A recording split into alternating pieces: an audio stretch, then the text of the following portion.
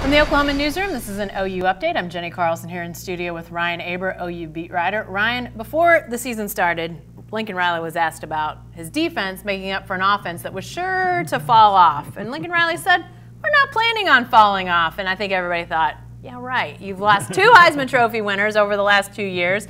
Surely, almost all of your offensive line. All of your offensive line, offensive weaponry, all of that.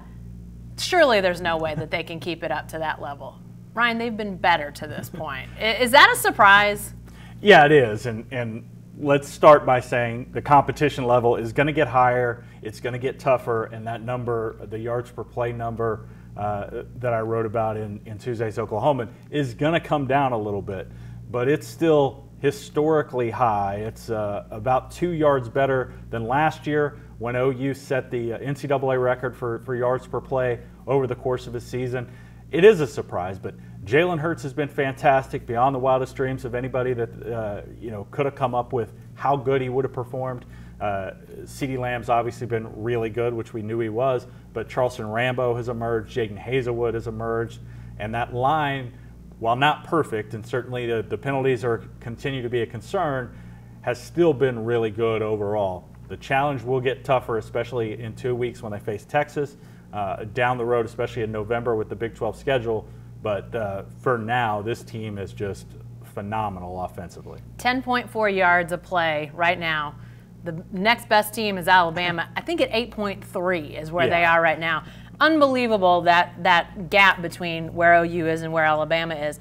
You mentioned a lot of the different pieces to the puzzle, but what do you feel like has been it's easy to say, obviously, Jalen Hurts is the reason why this is happening, but what do you feel like has been absolutely necessary to take another seeming jump ahead with Lincoln Riley leading this offense? Well, you said it right there. It's Lincoln Riley leading the offense. His ability to fit his system into the quarterback that he has, and I saw him say, talking to Joel Klatt on Fox, that if you have a system that isn't quarterback friendly, then you need to change your system.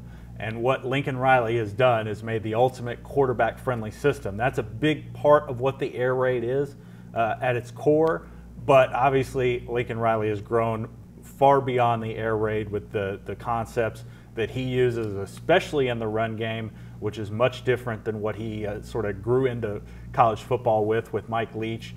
His ability to maneuver the system to fit Jalen Hurts and then Baker Mayfield and Kyler Murray before him has just been phenomenal. And when you have great players and a great system, it leads to stuff like this. You know, and I think some things that I've been a little bit interested in, we've seen a guy like Jeremiah Hall continue to emerge.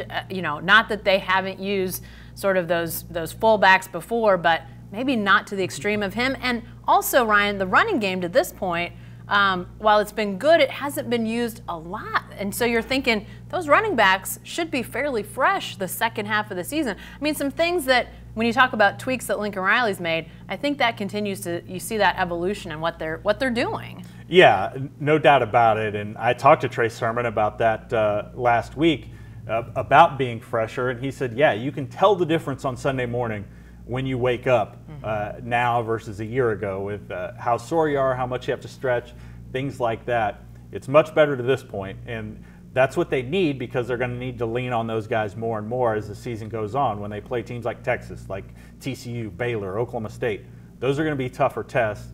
And if you've got Kennedy Brooks and Trey Sermon fresh, it looks like Kennedy Brooks avoided a serious injury with the hit that he took that knocked him out of Saturday's game against Texas Tech.